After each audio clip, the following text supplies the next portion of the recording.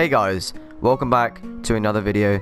So in today's video I'm going to be showing you how to get stretch res on console, but for me it's going to be PS4. I'm going to be splitting this video up in two different chunks, so when I actually show you specifically how to do it, I'm going to be recording it on my phone because I can't screen record when I'm on the PS4 home screen, which is like the main part of it. So I'm going to have to show you it when I'm on my phone, when I'm screen recording or actually filming on my phone, so the quality might look worse. But before we get into this video, if you could quickly drop a like and subscribe to the channel if you want more tutorials like this, and that'd be insane.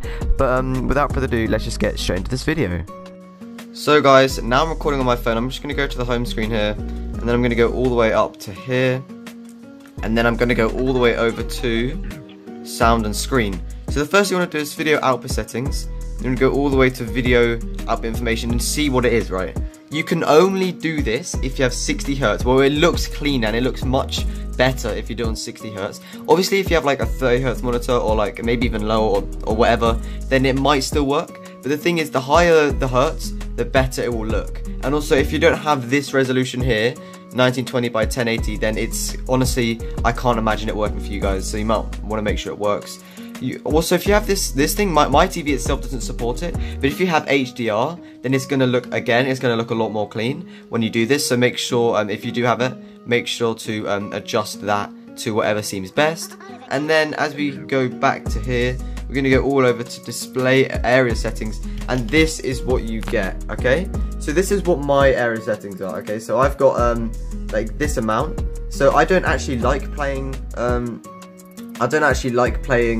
on stretch res because I don't know, I'm just so used to normal. So yeah, so what you want to do is you want to just like kind of just, and as you can see, oh sorry for the filming, you kind of like, you're enlarging it a little bit, right? You kind of want to make it a little bit smaller, okay? So you want to make it like a tiny bit smaller, and you'll see that it will fit into whatever you're doing. So what I mean by that, when I say fit into whatever you're doing, it will make the edges more split, and it'll make it wider if you make it as small as you can. But if you make it as like big as you can, then that'll be like the most normal you can get, and it will just look very weird on your screen. So I'm just going to keep how it is, but if this doesn't work for you, I'll have to make another video exploring it. So yeah.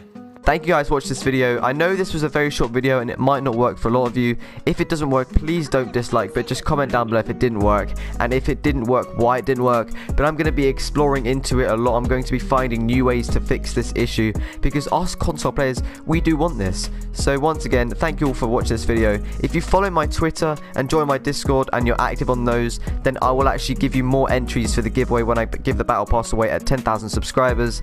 And that's it for this video, guys. Peace out.